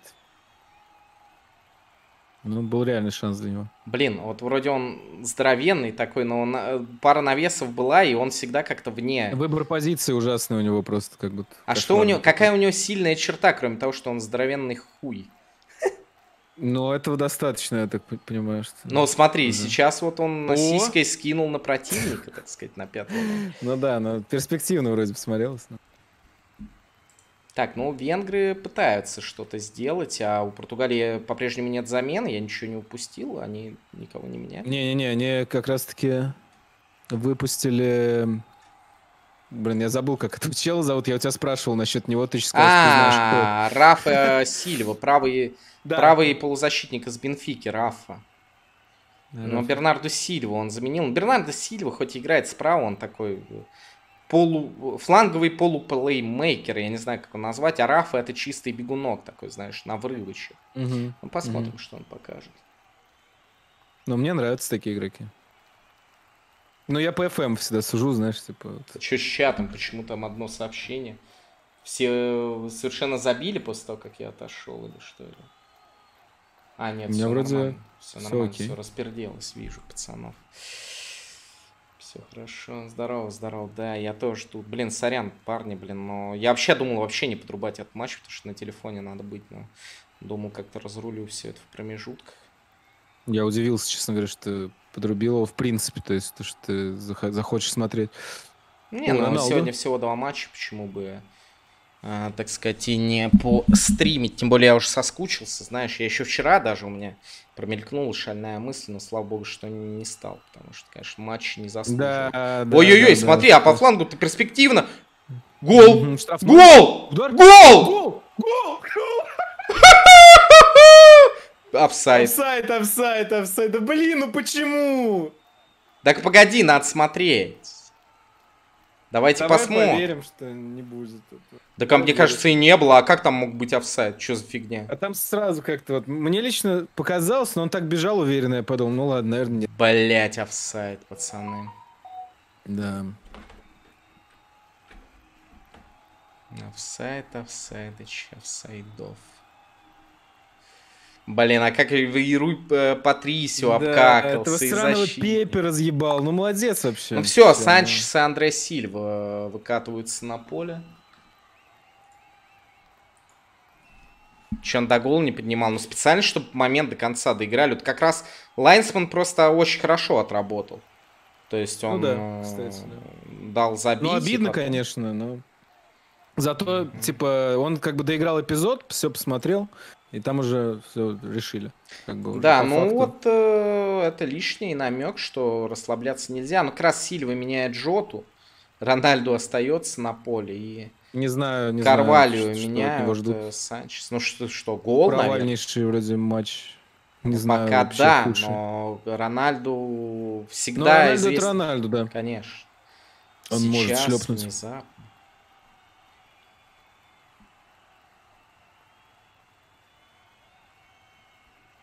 Обнови. Не, у меня нормально, меня все устраивает. Это у тебя спешит на 20 секунд. Если по телевизору смотреть, то у нас вообще с вами малютки разница 2 минуты. Вы далеко в будущем, а я живу в прошлом. Семеду. Пас на правый фланг. Снова Рафа. Семеду. Это Рафа с бородой, если что. Ну, вот да, Рафа с бородой, но пока.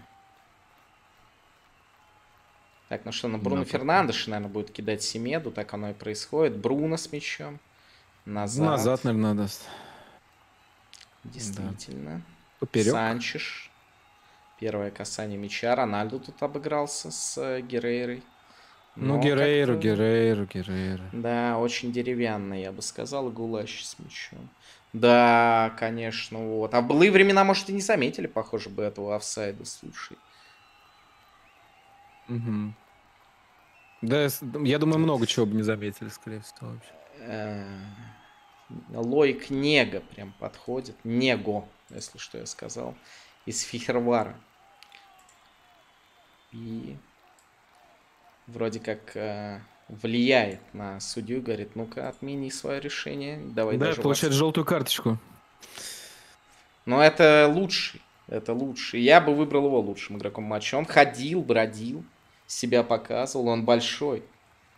Да Него его зовут. Лоик Него. Что у вас со слухом, малый? Есть еще Дэвид Шигер. Так, 15 номер.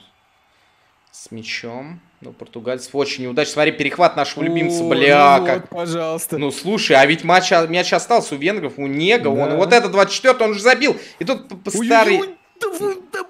Да можно было здесь старого вонючего Пепе обыграть, я согласен. Да. Надо было просто поверить в себя, мяч протолкнуть и убежать. Ну, я не знаю, как-то не уверен он был в себе, что сможет он прокинуть. Нормально, видимо. Семеда. Ой, снова у нас на правый фланг сейчас, наверное, будет. Нет, в центр. Да. Ну все, уже венгры все закрыли. О! Какой просвет, смотри-ка. Ай-яй-яй-яй-яй-яй-яй. Какая срань вкатывается. Рафаэль забивает. В дальний угол. Ну это же автогол, можно сказать мой. Даже.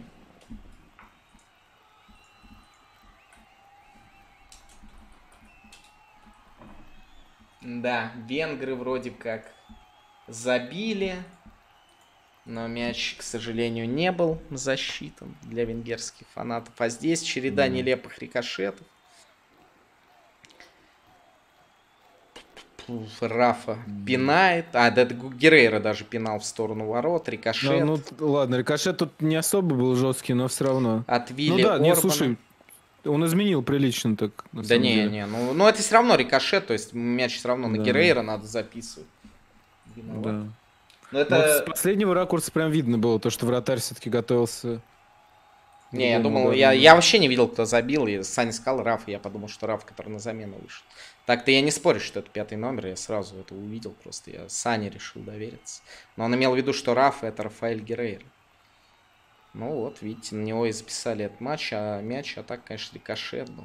Ну что ж, вся надежда на Салай теперь, конечно, ну пипец. Ну венгры, мне кажется, на ничью вполне могли здесь рассчитывать. Португалия вообще ничего не показалась таким сильным составом. Смотрите, как Санчес мчится. Просто посмотри на него. Это же монстр. Слушай, ему вообще плевать. Пипец. И Андрей Сильва выходит 1-1. Падение. И пенальти. Пенальти. Ну, не знаю, был, думаешь? Мне кажется. И Орбан, который только что в свои забил, еще и желтую отхватывает. Ну, сейчас покажет. Посмотрим. 9-й же убегал или мне показалось, или... Сейчас посмотрим. Мне возможно, показалось, возможно, 9-й, но, скорее всего, не его даже. А, нет, это 15-й номер. За пару минут просто все это как раз уже Рафа. Да, это Рафа. Ну, слушай, как-то ну, по-моему, это дерьмо какое-то, честно говоря. Ну, смотри, взял он его за руку, потянул на себя. Тот сразу сложил ножки. И упал. Там даже касания ноги не было. Да ну. Даже... Здесь поставят. И вот он. Потому что ну, ты готов? Ты готов? Ты готов? Вот ты говорил, Рональду был не заметен. Вот это коронный. Посмотри. Он умеет. Поправлена прическа. Как думаешь? Лучший игрок мира. Золотой мяч в студии. Обязан. Итак, и кто это? Кто? Что? Кто? Разбегается. Берет разбег. Что, пока ничего не происходило. Подожди. И... Криштиану Рональду, блядь. Смотри, сколько радости, как же он крут. Криштиану Рональду, да, слушай. Он должен был забить в этом матче, конечно. Мы об этом говорили.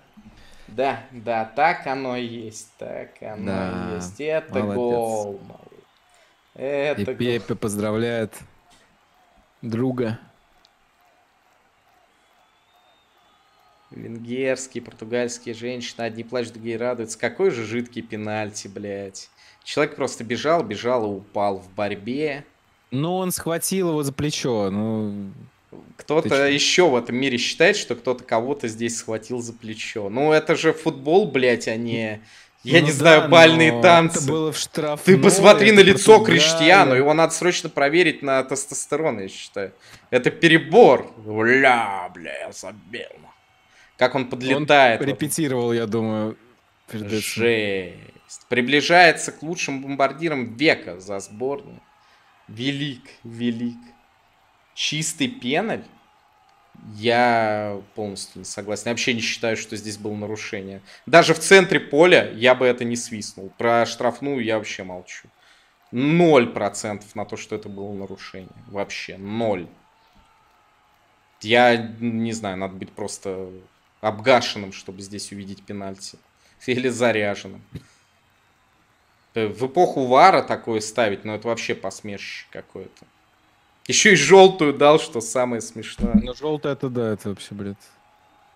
Мне кажется, ему стоило просто бежать дальше, и он бы просто выбить с подножки. Ну, я не буду с зумерами спорить. Я еще помню те времена, когда футбол был футболом. Если для вас это пенальти, то я не знаю даже. Для вас, наверное, пощечина нокаутом заканчивается. Это просто смешно. Обычная борьба плечо в плечо, кто-то кого-то цеплял немного. Чувак, реально вы считаете, что этот чувак с Рафа свалился из-за того, что его там чуть-чуть рукой трогали, куда-то где-то в районе плеча в обычной борьбе? И он типа сложился вдруг внезапно, упав. Там же на повторе, на замедленном все было видно. Чувак просто почувствовал касание на плече и рухнул, как подкошенный. Даже противоестественно абсолютно. А? Это же тоже мастерство, Илья. Нырнуть-то, ну да, конечно. Но как раз здесь надо было желтую за симуляцию давать. Зачем иначе они вообще существуют, эти желтые? Бред какой-то. Люди в центре поля друг другу, прямой ногой в колени въезжали в этом матче. А он дал Пенальти, да, ладно, забей. Я даже ничего доказывать не буду. Кому кажется, что это пенальти, удачи. Ну, конечно, Венгрия пытается что-то еще придумать, там, поатаковать в концовке, но скорее они третий пропустят в ответочку. Семеду справа. Вперед. На Рафу. Тот снова на Семеду. Будем надеяться, что в матче Франция-Германия судья будет более адекватен, будет давать играть малюткам. Санчеш.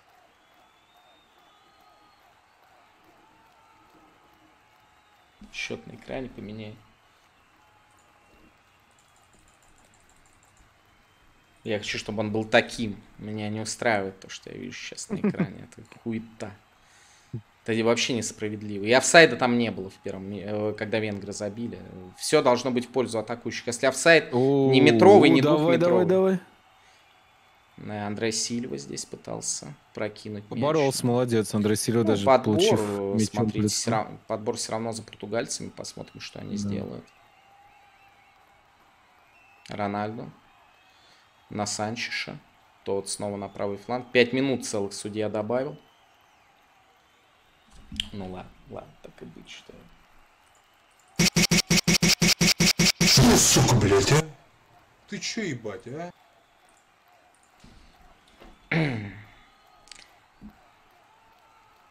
Португальцы с мячом. Перевод направо. Семед. Раф справа. Смотри-ка, какой простор. Родные просторы. Да, но... Ну, ударить кому-нибудь хотя бы. Да, моменты для удара так и не нашли.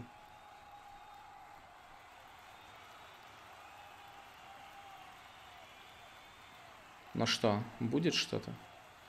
Я думаю, подача сейчас будет какая-нибудь жидкая. И Семенов через себя, скорее всего.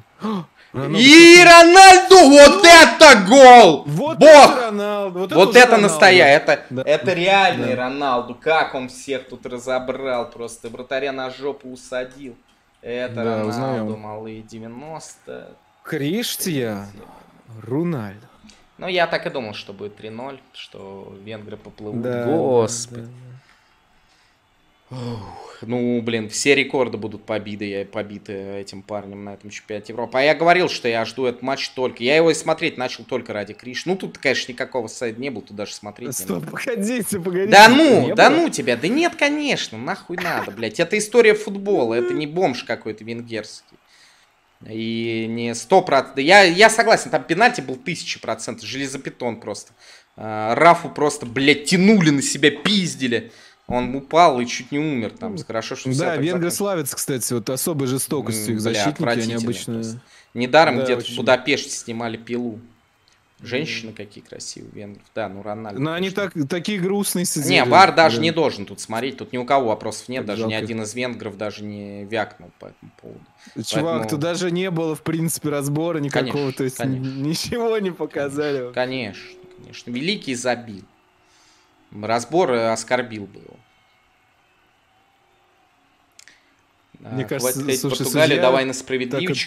Да я что, хейчу, что ли? Португальцы, понятный хер, лучше играли. Венгры вообще мертвые. У них в атаке какой-то бык бегает, смехотворный просто, который только может позориться своим присутствием на площадке. Это ж просто ужас.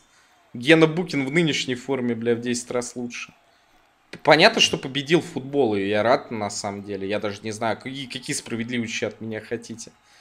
Ну, офсайд был, очевидно, у венгра. То, что у Рональду в этом голе даже не посмотрели линию, не провели, но в этом есть некая ирония.